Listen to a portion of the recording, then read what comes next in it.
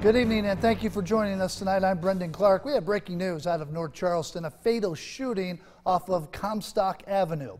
We want to go live to News 2's Hannah Powers with the latest on what exactly happened. Hannah?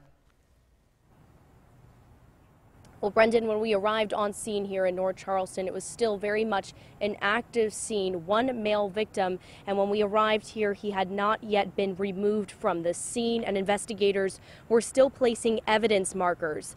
Officers responded to the call just after 7:30 this evening. In a statement we received from North Charleston police officers, they say that upon arrival, officers located a male subject suffering from gunshot wounds laying in the roadway, and the victim died from his injuries. At this time, there is no information about a possible suspect, and detectives are continuing to investigate.